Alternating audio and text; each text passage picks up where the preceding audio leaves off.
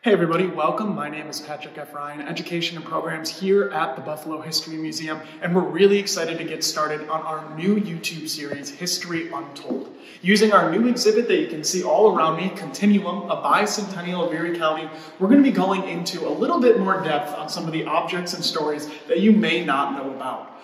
For our first episode today, we're going to be talking about perhaps Buffalo's first true crime murder mystery revolving around the Three Thayer Brothers. The Three Thayer brothers, Nelson, Isaac, and Israel, lived in the small town of Boston, New York, which by early 1820s only had a population of a couple hundred. And to put that in perspective, the entire city of Buffalo only had a couple thousand by this point. So what were the Thayer brothers all about? Well, this group of brothers, they often found themselves, let's call it, economically challenged, and were always looking for new ways to make money. One way that the Thayer brothers thought that they could make some extra money on the side was by housing sailors from Lake Erie during the winter months in Nelson's small farmhouse. One such gentleman was an Irish sailor by the name of John Love. John Love was a relatively wealthy man, and the brothers, who had always found themselves on the wrong side of debts, took notice. Running into yet again more money problems, the Thayer brothers decided to ask their house guest for a small loan. John Love, being a good house guest, obliged and loaned the brothers $275 with the promise that he would be paid back in full. Now, little did Mr. Love know that he would never see that money again. Now, the Thayer brothers, they had no intention of repaying this debt from Mr. Love. And instead, in December of 1824, they invited him over to Israel Thayer's farmhouse. The plan was simple. Under the guise of butchering livestock, the three brothers were to murder John Love.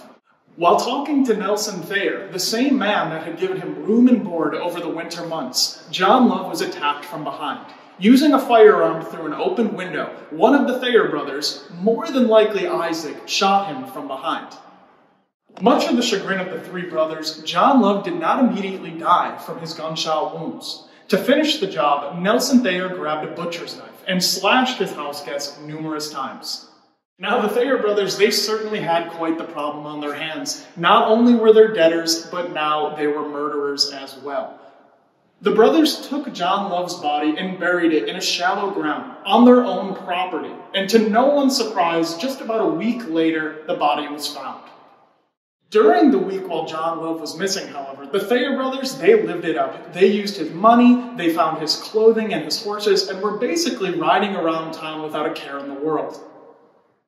This all changed for the Thayer brothers very quickly, however, when the story of the murder of John Love became some of the biggest news in Erie County. Now, when you're letting someone stay with you for an extended point of time, and their dead body is found on your property, it probably doesn't take too long for people to connect the dots. The three brothers and their father, Israel Sr., were all charged with murder and had to appear in court. Now, Israel Sr., he was never convicted, but to no one's surprise, his three sons were. Their punishment was death by hanging, in what would become Erie County's only public execution. Let's put something into context. In the early 19th century in the United States, going to an execution, well, that was kind of like going to a sporting event. There would be bands, music. People from all over Western New York came to the hanging of the Three Thayer brothers. Before a crowd of about 20,000 Western New Yorkers, the Thayer brothers were led towards their death, while the local band played the Death March. Upon reaching the gallows, Sheriff Ray S. Littlefield used this saber to finally send the Three Thayer brothers to their death.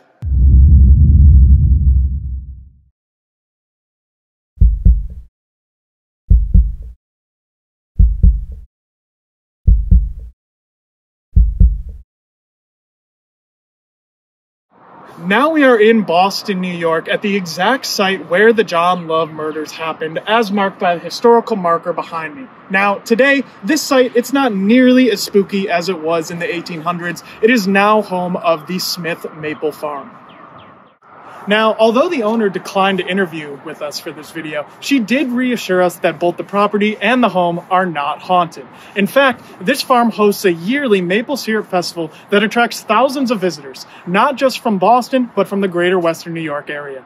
Now, although the murder took place on December 15th, it took just over a week for Bostonians, led by local farmer F.T. Jones, to find John Love's body, searching through fields very much like the one behind me.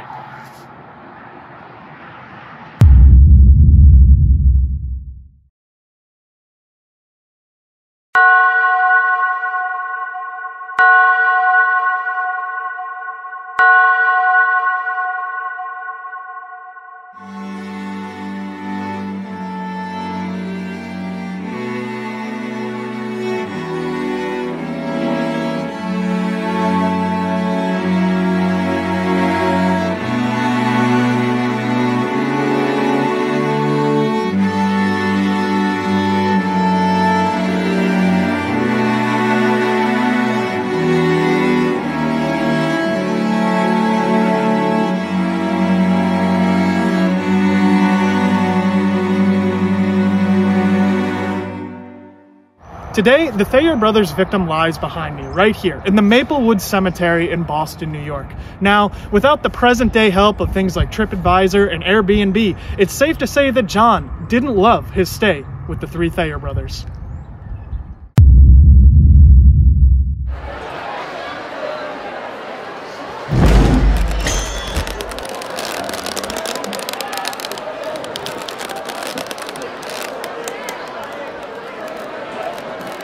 Welcome to Niagara Square, which is the present-day site of where the Three Thayer Brothers were hanged. Now, again, picture this with me, if you will. 20 to 30,000 Buffalonians all lined up in this very spot to witness the death of three murderers. The local band that was playing the funeral march was soon drowned out by the scores of Buffalonians that had turned up to see what was going to happen to the Three Thayer Brothers. As the three brothers were being led up to the platform, two Buffalo ministers read them their last rites. Now, behind me, as you might have guessed, it doesn't exactly look like a gallows. Well, the exact area where the Three Thayer Brothers were hanged, that became Samuel Wilkinson's estate. Now, Wilkinson, if you know anything about Western New York history, he was the one that pushed for the Erie Canal to be built in Buffalo. But you may be wondering, where is that? Well, that site is now Niagara Square and the home of Buffalo City Hall.